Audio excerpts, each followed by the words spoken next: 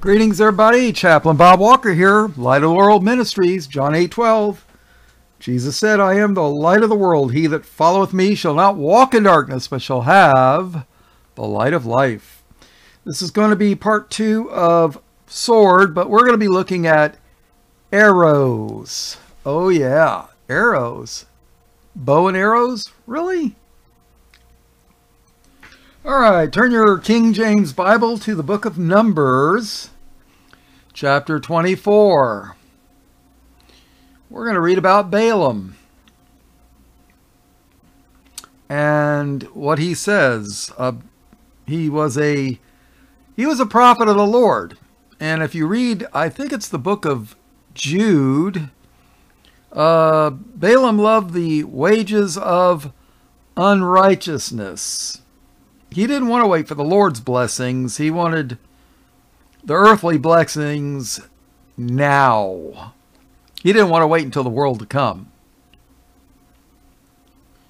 So, Numbers 24, verse 1. And when Balaam saw that it pleased the Lord to bless Israel, he went not as at other times to seek for enchantments, witchcraft, and he set his face toward the wilderness. And Balaam lifted up his eyes, and he saw Israel abiding in his tents according to their tribes, and the Spirit of God came upon him. And he took up his parable and said, Balaam, the son of Beor, hath said, and the man whose eyes are open hath said, he hath said, which heard the words of God, which saw the vision of the Almighty, falling into a trance, but having his eyes open. Verse 5.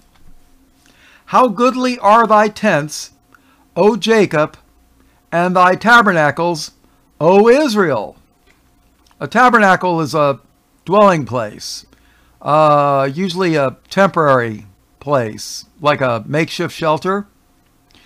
By the way, if you don't know it, Israel had come out of Egypt and now was going into the land of Canaan, the Canaanites' land.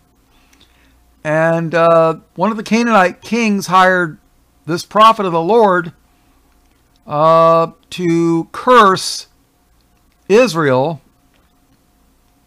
But the prophet of the Lord he couldn't curse Israel. He couldn't do it. So you know what he did?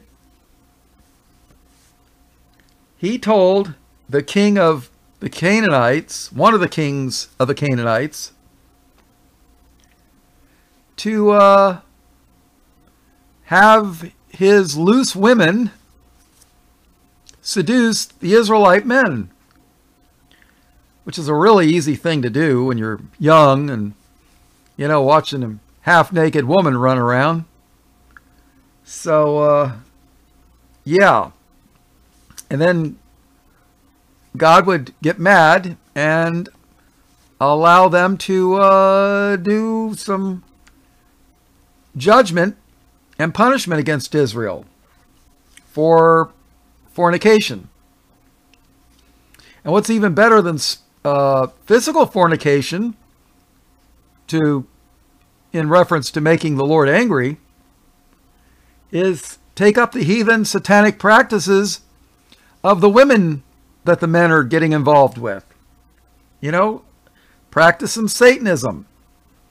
So you could have physical and spiritual fornication.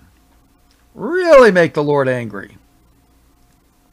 So I should have said that before I started, but here we go. Numbers 24, verse 5. How goodly are thy tents, O Jacob, and thy tabernacles, O Israel. Well, Jacob is Israel. It's just synonyms.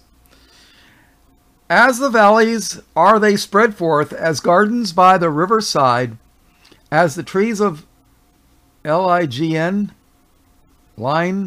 aloes, which the Lord hath planted, and as cedar trees, and as cedar trees beside the waters. He shall pour the water out of his bucket, and his seed, children, shall be in many waters, and his king shall be higher than Agag, and his kingdom shall be exalted. God brought him, Israel, God brought him forth out of Egypt. Book of Exodus, people. He hath, as it were, the strength of a unicorn. Let's stop for a second here. What is a unicorn? A unicorn, in modern day application, is an Asian black rhino. An African rhino has 2 horns. An Asian black rhino has 1 horn. Matter of fact, its name is even unicornus. Rhinoceros or rhinoceros. Rhinoceros unicornus. Unicorn us. Look it up. I'm not making this stuff up. So, when did a unicorn become a horse with a horn sticking out of its forehead? Oh, wait, that's the media. Yeah. And I don't know if you know it, rhinos are really strong. You're not going to make a pet out of a rhino. Matter of fact, they're not too, they're generally not too friendly. So, God brought him forth out of Egypt. He hath, as it were, the strength of a unicorn. He, Israel, shall eat up the nations his enemies. Well, with God's help. Well, God's going to do it with, yeah, God's going to do it, actually. He shall eat up the nations his enemies, and shall break their bones, and pierce them through with his arrows. Arrows. So, he crouched, he lay down as a lion, and as a great lion, who shall stir him up? Blessed is he that blesses thee, and cursed is he that curseth thee. Wow. And Balak's anger was kindled against Balaam. Balak is the king of one of the Canaanite tribes. And Balak's anger was kindled against Balaam, and he smote his hands together, and Balak said unto Balaam, I called thee to curse mine enemies, and behold, thou hast blessed them these 3 times. Therefore now flee thou to thy place. I thought to promote thee unto great honor, but lo, the Lord hath kept thee back from honor. And Balaam said unto Balak, Spake I not also to thy messengers, which thou sentest unto me, saying, If Balak would give me his house full of silver and gold, I cannot go beyond the commandments of the Lord to do either good or bad of mine own mind. But what the Lord saith, that will I speak. And now, behold, I go unto thy people. Come therefore, and I will advertise thee what this people, Israel, what this people shall do to thy people, the Canaanites, in the latter days. Latter, last days, right? And he took up his parable and said, Balaam, the son of Beor, hath said, and the man whose eyes are open hath said, He hath said, which heard the words of God, and knew the knowledge of the Most High, which saw the vision of the Almighty, falling into a trance, but having his eyes open. I shall see him, but not now. I shall behold him, but not nigh. There shall come a star out of Jacob, and a scepter shall rise out of Israel. Who is this star? The morning star. Revelation chapter 22, Jesus says he is the morning star. He's the root and offspring of David, who is a descendant of Jacob. And a scepter shall rise out of Israel. What is a scepter? It was a staff, a royal staff that a king would carry. And a scepter shall rise out of Israel, and shall smite the corners of Moab, and destroy all the children of Sheth. Evidently, this is a Moabite king. 18. And Edom shall be a possession. Esau is Edom, people. Esau, Jacob's brother, the one that wanted to kill Jacob, the one that threw away his birthright for a bowl of beans. Oh yeah. The one that married a Hittite, a Canaanite. Yeah, that Esau, Edom. And Edom shall be a possession. Seir also shall be a possession for his enemies, and Israel shall do valiantly. Edom lived in Mount Seir. It was their territory. Verse 19. Out of Jacob shall come he that shall have dominion, and shall destroy him that remaineth of the city. And when he looked on Amalek, now who was Amalek? Amalek was a grandson of Esau, Edom. And when he looked on Amalek, he took up his parable and said, Amalek was the first of the nations, but his latter end, his last days at the end, but his latter end shall be that he perish forever. Amalek? You know, you can read in the Bible that God said he would have war with Amalek from generation to generation. You see, Esau and Edom married into the Canaanites. But the modern church world will tell you that, well, you know, that was then, and now God loves everybody and he wants everybody to be saved. But that's not what my Bible says. Amalek was the first of the nations, but his latter end shall be that he perish forever. That doesn't sound like they're going to be around, does it? No. And he looked on the Kenites, and took up his parable, and said, Strong is thy dwelling place, and thou puttest thy nest in a rock. Nevertheless, the Kenites shall be wasted, until Asher shall carry thee away captive. Who is Asher? One of the tribes of Israel. And he took up his parable, and said, Alas, who shall live when God doeth this? Ooh. All right, I've had enough of numbers. Let's keep going. All right, let's read Deuteronomy Chapter 32. Let's start in verse 1. Give ear, O ye heavens, and I will speak, and hear, O earth, the words of my mouth. My doctrine, whose doctrine? The Lord's doctrine. I've heard pastors, so-called, say, oh, doctrine's not important. Just believe. Believe what?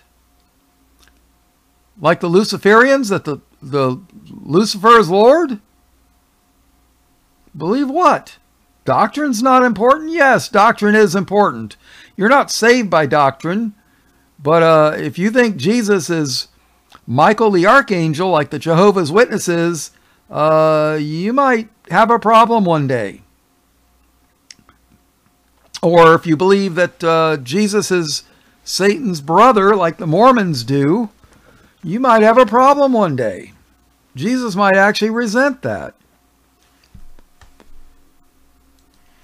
All right, my doctrine shall drop as the rain, my speech shall distill as the dew, as the small rain upon the tender herb, and as the showers upon the grass. Because I will publish the name of the Lord, ascribe ye greatness unto our God. He is the rock. I did a Bible study on the rock. But to the Catholic Church, Christ isn't the rock, Peter is. But as much as I like Peter, sorry, Peter, you're not the rock.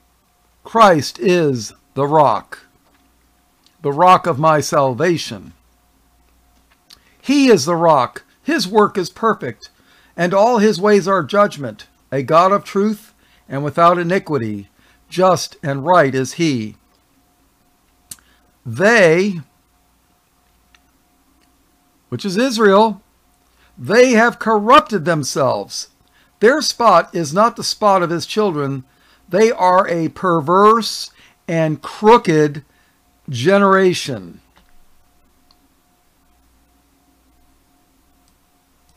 Do ye thus requite the Lord, O foolish people, and unwise? Is he not thy father that hath bought thee? Yeah, the Lord bought us with a price. Hath he not made thee and established thee? Remember the days of old. Consider the years of many generations.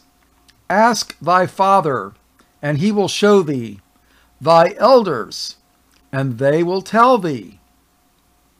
When the Most High divided to the nations their inheritance, did you know the Lord divided the nations? Yeah. When he separated the sons of Adam. It was God that separated the people. He put the Asians in Asia, the blacks in Africa, and the whites in Europe. The Lord did this. So who's trying to mix us all together? God the Father believes in division and separation. Who's trying to mix us all together? Take a guess. He set the bounds of the people according to the number of the children of Israel. For the Lord's portion is his people. Jacob is the lot of his inheritance. The Bible's not about the whole world, people. The Bible's about one family. Jacob, Israel, from Adam. Verse 10. He, the Lord, found him, Israel, in a desert land and in the waste howling wilderness. He led him about. He instructed him. He kept him as the apple of his eye. This is right out of the book of Exodus, people. God took them out of Egypt into a desert land, a waste wilderness. He led them. He instructed them, gave them the 10 Commandments. He kept them as the apple of his eye. As an eagle stirreth up her nest, fluttereth over her young, spreadeth abroad her wings, taketh them, beareth them on her wings. I did a Bible study on eagle's wings. Yeah, the Bible, the Lord says he took Israel on the wings of a great eagle. So the Lord alone did lead them, and there was no strange God with him. He made them ride on the high places of the earth, that he might eat the increase of the fields, and he made him to suck honey out of the rock, and oil out of the flinty rock. Now, I don't know if you know the story, but they were out in the wilderness, in the desert, and there's no water. And the people are crying, "Oh, I'm thirsty, there's no water, we're all going to die here." And the Lord told Moses to strike the rock. And Moses struck it twice, which he wasn't supposed to do, but water came out. And that rock was Christ, people. Verse 14. Butter of kine. What is kine? K-I-N-E. That's just an old English word for cattle, cows. Butter of kine and milk of sheep, with fat of lambs and rams of the breed of Bashan, and goats with the fat of kidneys of wheat. And thou didst drink the pure blood of the grape. But Jeshurun waxed fat and kicked. Thou art waxen fat, thou art grown thick, thou art covered with fatness. Then they forsook God, which made him, and lightly esteemed the rock of his salvation. You know, that's what happens to our people. When we're cold and tired and hungry and we're about ready to be destroyed, don't they look up, get on their hands and knees and pray? Yeah. But when they're fat and happy and, you know, they got a burger in one hand and a beer in the other hand, and they're watching the stupid bowl, and, you know, the quarterback throws another touchdown and they cheer and they forget all about the Lord. When people are fat and happy, they forget all about the Lord. It's only when bad things happen. Well, buddy boy, let me tell you something. Judgment is coming upon this wicked Western world. Not just the U.S., but the UK and the EU. Then he forsook God which made him, and lightly esteemed the rock of his salvation. They provoked him to jealousy with strange gods. With abominations provoked they him to anger. They sacrificed unto devils, not to God. To gods whom they knew not, to new gods that came newly up, whom your fathers feared not. Of the rock that begat thee, thou art unmindful, and hast forgotten God that formed thee. And when the Lord saw it, he abhorred them. What is abhorred? It means hated. When the Lord saw this wickedness, them provoking him to jealousy with strange gods, sacrificing to the devils, God was mad. And when the Lord saw it, he abhorred them because of the provoking of his sons and of his daughters. And he said, I will hide my face from them. I will see what their end shall be. For they are a very froward generation, children in whom is no faith.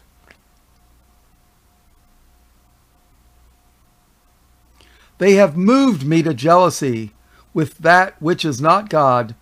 They have provoked me to anger with their vanities, with their worthlessness.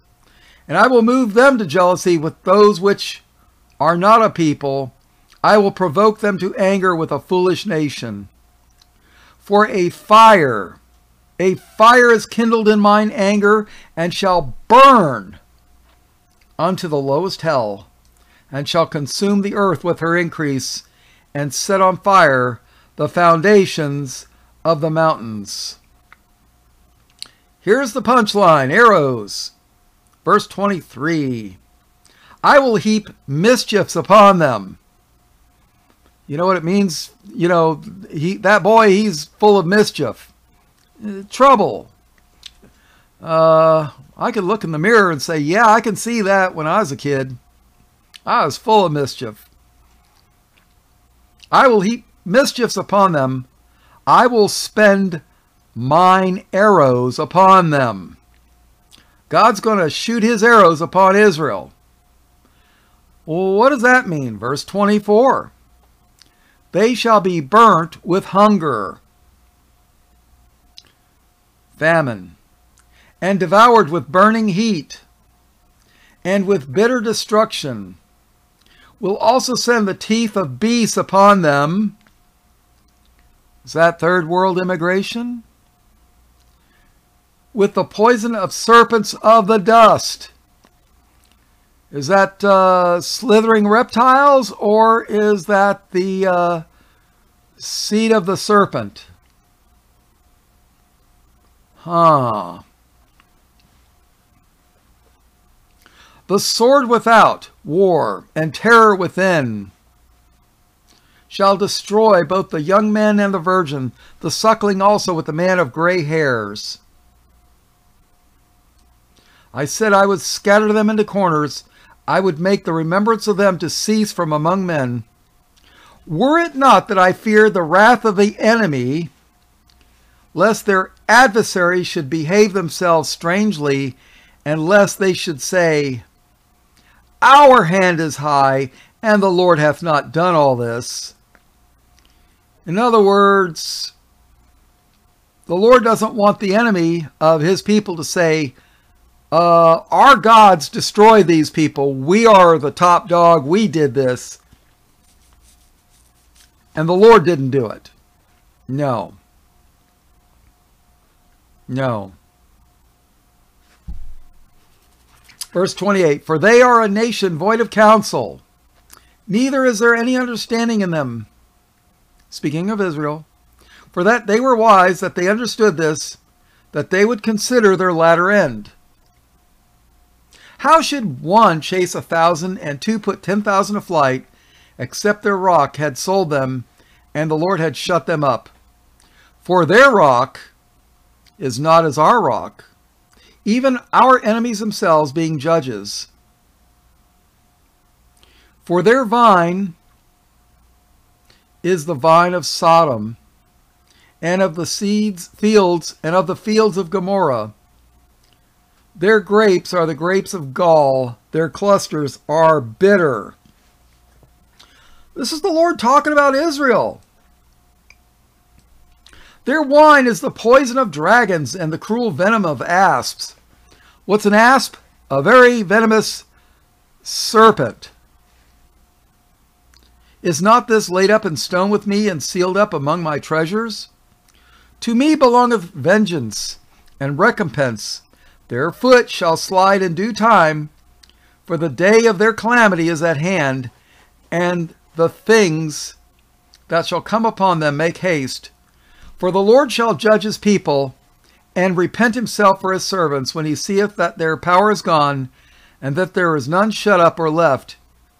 And he shall say, where are their gods, their rock in whom they trusted? You see, when you're worshiping devils, God's going to let the devils have you. And when they do bad things to you, God's going to say, well, where are their gods? Their rock in whom they trusted. Let the devils protect you, people. Verse 38. Which did eat the fat of their sacrifices and drank the wine of their drink offerings. Let them rise up and help you and be your protection. Yeah, you want to sacrifice to the devils? Let the devils protect you and help you. Don't call me. See now that I, even I, am he, and there is no God with me. I kill, and I make alive. I wound, and I heal. Neither is there any that can deliver out of my hand. For I lift up my hand to heaven and say, I live forever. If I whet my glittering sword, that's like a shiny sword, and my hand take hold on judgment, I will render vengeance to mine enemies, and will reward them that hate me. God is going to reward those that hate him. I, the Lord, I will make mine arrows drunk with blood. Drunk with blood. I will make mine arrows, the Lord's arrows, drunk with blood, and my sword, ooh, there's that sword, and my sword shall devour flesh, and that with the blood of the slain and of the captives, from the beginning of revenges upon the enemy. Rejoice, O ye nations, with his people, for he will avenge the blood of his servants, and will render vengeance to his adversaries, and will be merciful unto his land and to his people. And Moses came and spake all the words of this song in the ears of the people, he and Hoshea the son of Nun. And Moses made an end of speaking all these words to all Israel. All right, let's take a look at Ezekiel chapter 5. We're getting closer to the end here. Let's see. And like I say, I got an entire playlist on Ezekiel. Ezekiel's a pretty important book, if you ask me. I mean, they're all important, but some more than others. If you ask me my opinion. Ezekiel chapter 5, verse 1. And thou, son of man, take thee a sharp knife, take thee a barber's razor, and cause it to pass upon thine head and upon thine beard. Then take thee balances to weigh, and divide the hair. Thou shalt burn with fire a third part in the midst of the city, when the days of the siege are fulfilled. And thou shalt take a third part, and smite it about it with a knife, and a third part thou shalt scatter in the wind, and I will draw out a sword after them. Now this is symbolic. A third part of the city, which is comparing the hair, is going to be burnt. A third is going to be killed with a knife or a sword. And then a third part is going to be scattered in the wind and be chased by the enemy with a sword. Verse 3. Thou shalt also take thereof a few in number and bind them in thy skirts. So there's going to be a few hairs or people left, and that's it, a remnant. Then take of them again and cast them into the midst of the fire and burn them in the fire, for thereof shall a fire come forth into all the house of Israel. Thus saith the Lord God, this is Jerusalem. I have set it in the midst of the nations and countries that are round about her.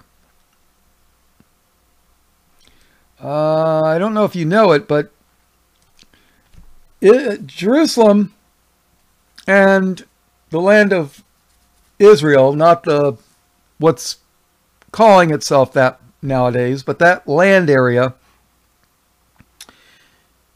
is where the continents all meet. North Africa, Asia Minor, and Europe. They all congregate in that little area there. So there was always, and I believe the Garden of Eden was in that area. So that's where the beginning of the nations was. So they were always getting in the way of conquering armies. Verse 5. Thus saith the Lord, this is Jerusalem. Remember, he took the hairs and burned them and hit them with a knife and scattered them to the wind? This is Jerusalem.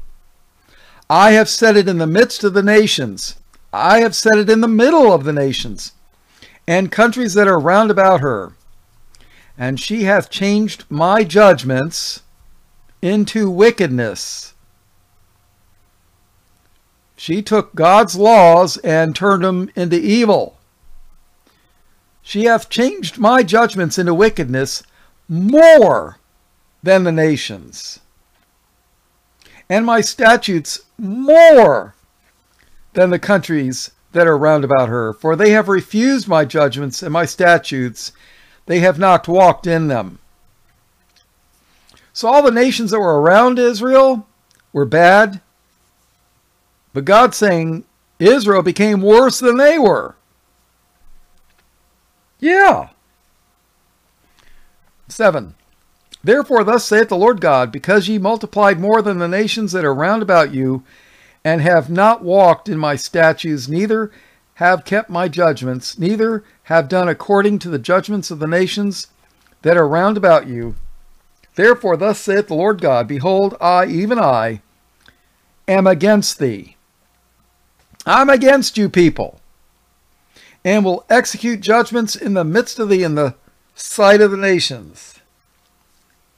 Ooh. God says, I'm going to punish you, and I'm going to let everybody watch. And I will do in thee that which I have not done, and whereunto I will not do any more the like, because of all thine abominations, because all the wickedness and evil you've done. 10. Oh, this is rough. Therefore the fathers shall eat the sons in the midst of thee, and the sons shall eat their fathers, and I will execute judgments in thee, and the whole remnant of thee will I scatter into all the winds. Famine is going to be so bad There's going to be cannibalism. Well, guess what?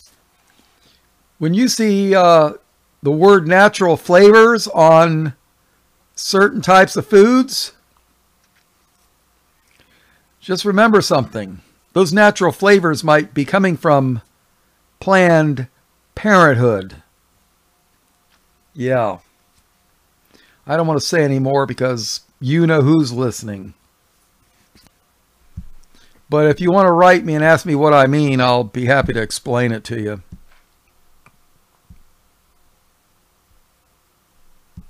Verse 11, wherefore as I live, saith the Lord God, surely because thou hast defiled my sanctuary with all thy detestable things and with all thine abominations, therefore will I diminish thee. Neither shall mine eye spare, neither will I have any pity. Sounds like God is PO'd, if you know what that means. Verse 12. A third part of thee shall die with the pestilence, and with famine shall they be consumed in the midst of thee. Well, you know what? When there's famine and there's no food, your body cannot maintain its the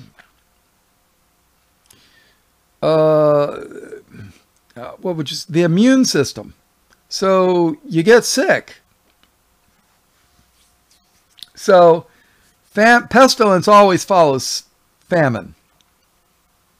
And a third part shall fall by the sword, war, round about thee. And I will scatter a third part into all the winds, and I will draw out a sword after them. Thus shall mine anger be accomplished, and I will cause my fury to rest upon them, and I will be comforted, and they shall know that I, the Lord, have spoken it in my zeal, when I have accomplished my fury in them.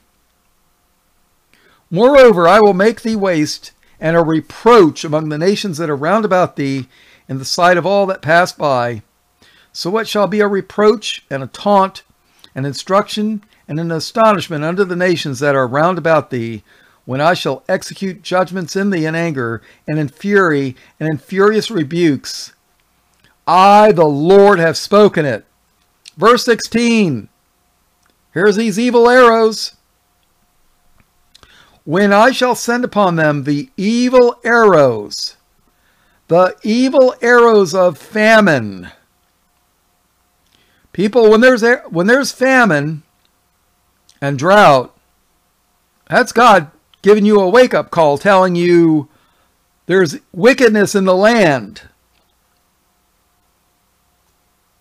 When I shall send upon them the evil arrows of famine, which shall be for their destruction, and which I will send to destroy you, I will increase the famine upon you, and will break your staff of bread. So will I send upon you famine and evil beasts. Two-legged beasts. We got millions of them everywhere. And they shall bereave thee. You know what it means to be bereaved? Bereaved means you've lost family. I will send upon you famine and evil beasts, and they shall bereave thee, and pestilence, disease, and blood shall pass through thee, and I will bring the sword upon thee. I, the Lord, have spoken it. So famine, evil beasts, and pestilence and war are God's arrows. Think about it. Think about it. Those are God's arrows of destruction upon a wicked nation. So when you look at America today, we've either got drought, flooding, disease, evil beasts, killing people. You know that God's judgment, his evil arrows of judgment are upon us. Well, actually, wrath. His arrows are wrath. They're not just judgment. They're Their wrath. God's people are under wrath right now, so I wish I had more good news, but I really don't.